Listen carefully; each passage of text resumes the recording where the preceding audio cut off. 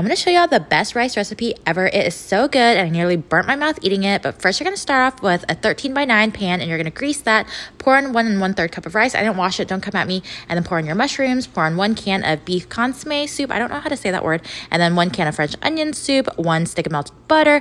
You're going to mix that, cover it, stick it in the oven at 350 for 30 minutes. Pull it out, stir it, stick it back in the oven for another 30 minutes. Top it with some Parmesan cheese and you're done.